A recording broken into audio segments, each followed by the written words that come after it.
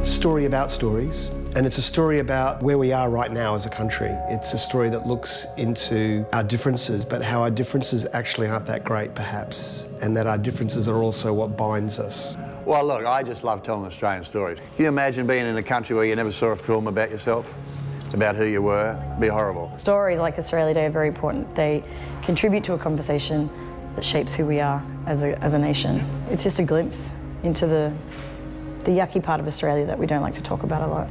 It's taking a look at a part of Australian culture that we sometimes shy away from and we feel very comfortable shying away from.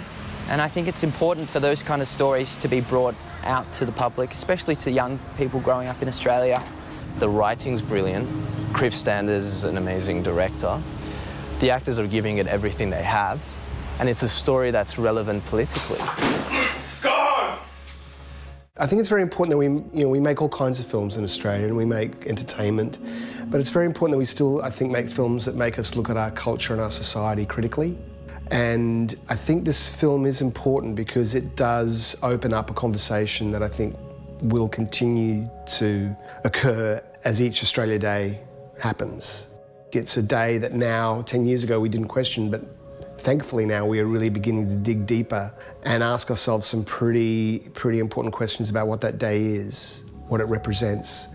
I've struggled with Australia Day, the day, for many years, and I know a lot of people in Australia do, and I know it's still a really contentious issue here. So for a film to be able to represent that in a way that challenges the viewer and then also come out the other side, and I think it'll make people in the cinema feel closer to each other. People are going to walk out of the movie theatre or after watching it on Foxtel and just going to see it and just realise we're not as innocent as we make ourselves out to be.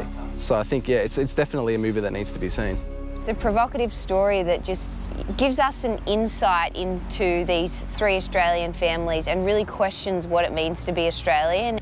At the beginning of the movie, there's obviously a lot of tension, and it seems like the story focuses on the differences between us.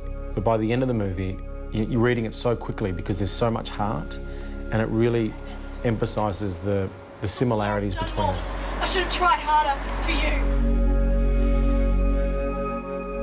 Australia Day, Express from Cinema.